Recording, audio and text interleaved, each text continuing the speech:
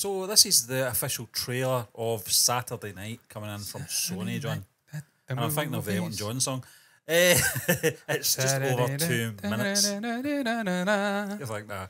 Be my baby, Saturday night. Wakefield? Yeah. I couldn't remember. Down. Yeah. Sorry. Yeah, back in the day. Yeah.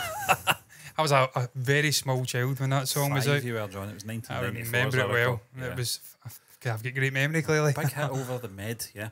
Yes. Anyway, we're here talking about Jason Reitman's latest upcoming movie, which is going to be in theatres at the beginning of October. Don't know too much about it, John. Great director. Yeah. His father was a great director as well. So, yeah. Looking forward. I'm just looking at the producer, Jason Blumfeld. Oh, yeah, I know what it is. Yeah, it's a sort of origins of Saturday Night Live, 90 minutes prior to the very first broadcasting of Saturday Night Live. There'll be a lot of running about. Yeah, I mean, that's an interesting concept. Saturday Night Live, not so good now, but certainly years going by has been fantastic. They have their moments, even now. It's funny, John, because in its sort of heyday, the UK kind of missed it because we didn't have satellite at the time. Yeah. You know, with the likes of Chevy Chase. Well, even earlier than that. Yeah. Obviously, Dan Aykroyd, John Belushi. Yeah. The such like, you know, it just kind of went over our heads. Jim Carrey. I think he was on it as well. He was the mid-80s, early 80s, mid-80s, yeah. It's an iconic establishment of Sandler, US comedy. Yeah. And obviously just steeped in pop cultural stuff and poking fun at it. So really interesting to see how they do this. I don't know much of the origins of Saturday Night Live as an entity, but it was created by Lorne Michaels, I believe, yeah. But as you said, Stephen, Jason... They tried to get John and Paul on. Oh, did he? Oh, yeah. They nearly went. They were both in New York at the same time, weren't they? Yeah, I'm really intrigued by this. I love the director's cut off the old... What would you call it? Chip off the old block. Chip off the old block. Cut from the same cloth of his father, as his father. Yeah. So, yeah, I really enjoy him. Same teeth. Same teeth, same hair, same everything. He's his father's son. Yeah. So I'm looking forward to seeing what we have got here. I do enjoy these kind of films when they are done wondrously well. Yes. And hopefully this will be. Shall we press play and get right into this? Hey, free comedy show, plenty of seats, plenty of tickets left, guys. Free show. Fuck's sake. That's your man. Let's forget his name. So, big night.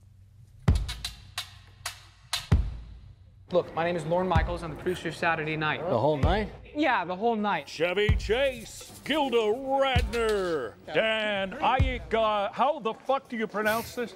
Aykroyd. Right. You know, I was thinking, why don't we punt?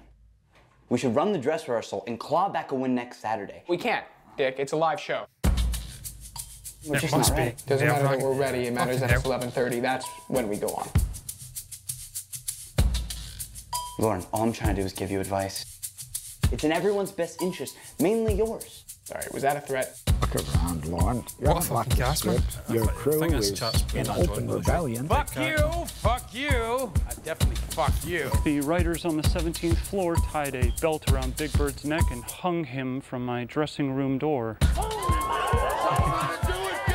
So tell me how you fit into this ensemble. Oh, is this an ensemble? NBC makes more money playing reruns of The Tonight Show. NBC is lucky to have something as relevant as this show. Lauren, they don't even want it. That's logical, Dick. That's why they're paying us all to be here. I mean, Lauren, 90 minutes of live television by a group of 20-year-olds who have never made anything. Do you ever stop and wonder why they said yes? A counterculture show starring total unknowns with zero narrative and even less structure. What the fuck?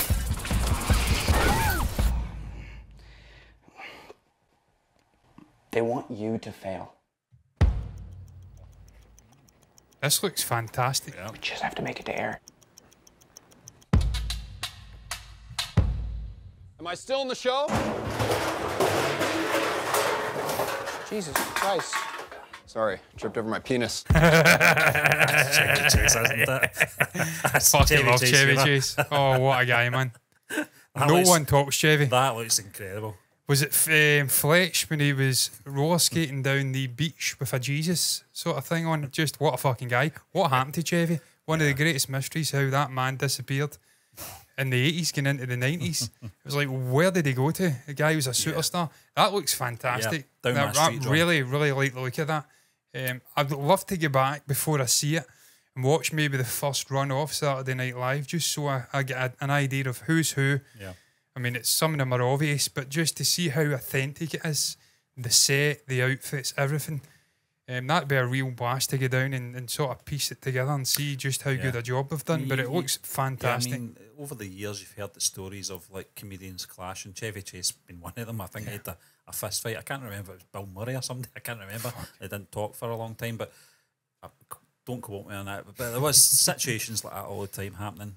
Obviously, that's, as you said, John, it must be nerve-wracking, but at the same time, that's what comedians feed off, isn't it? That's their energy, their raw energy, what keeps them going. But I mean, that's royalty. That's 80s royalty. Stephen, Chevy Chase, Dan Aykroyd, guys like that. Did you say Belushi? But I think one of them looked like John. The guy that was lying down looked like John Belushi. Yeah, I mean, that's just incredible. Again, I don't know much about the origins. You probably know more than me, Stephen. But if they were able to have that caliber of, obviously at that time they weren't the names they are now. They were probably coming through and relatively newcomers. Yeah. But to have that cast of comedians is fucking unbelievable. Incredible. Some of the funniest people who walk the earth. And the casting looks good as well. It does. It looks great. It looks really authentic. Again, this guy is just a fantastic director. I'm really looking forward to seeing how this guy grows as he gets older, because he's still quite young. I think he's probably late 30s, 40s. I like he's got a long, long way. It's been shot like a documentary. Yeah, flying the wall. Yeah, I like that stuff. Yeah, looks really good, man. Looking forward to it. I don't know when it comes out. Probably says it there. I think it's October. I'd go and see that in the theatres. Absolutely. What's your thoughts on Saturday night? Do you know more about Saturday Night Live than me and Stephen do? Stephen seems to know more than me because he is older, to be fair. I'm not saying that's why he knows more, because he established that we didn't fucking see it over here in its heyday. So that's not why he knows more. But if you know more about maybe that first run and just how authentic it looks, maybe you can share your knowledge down below. We'd love to read it. Thoughts on the film, the concept, the cast, our reaction, anything you want to share, put it down below in the comment section. That's the place to put your thoughts. Like the video if you've enjoyed it, subscribe to the channel, hit the bell icon to get notifications for future content like this. And until next time, thank you for watching this. Bye-bye.